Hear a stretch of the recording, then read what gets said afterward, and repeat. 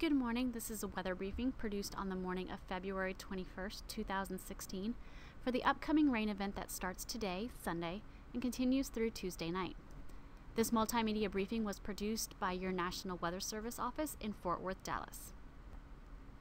The first of a few rounds of rain will occur today and tonight as a weak front moves through the region and an upper-level disturbance provides lift over north and central Texas. The most likely timing for rain will be this afternoon through the evening hours. Isolated to scattered thunderstorms will occur, but severe weather is not expected. The highest rain chances are generally along and south of a line from Goldthwaite to Hillsborough to Corsicana to Canton. On Monday, we are anticipating a brief lull in the overall rain activity, but some lingering showers and isolated thunderstorms may occur. The best chances for lingering rain or storms will be roughly east of a line from Cameron to Corsicana to Bonham.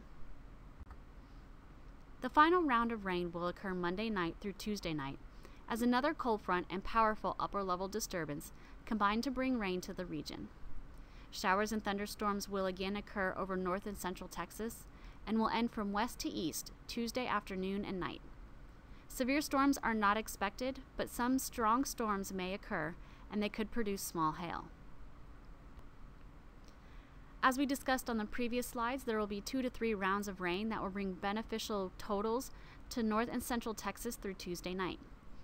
Rainfall totals for the most part are expected to range between 1 to 2 inches over most of the region. Some locations will receive less than an inch of rain, and some locations may receive over 2 inches of rain.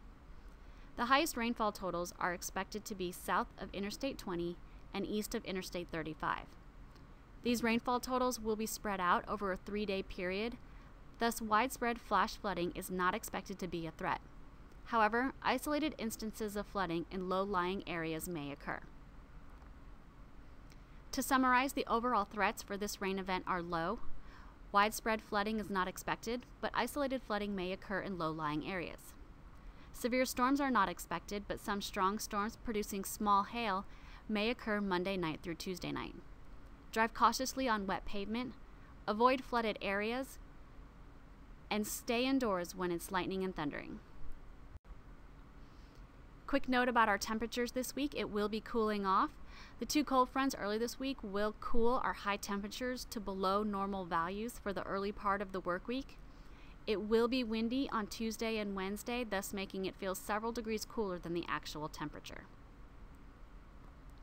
Thank you for joining us. For more information, please visit our website at www.weather.gov/Fort Worth.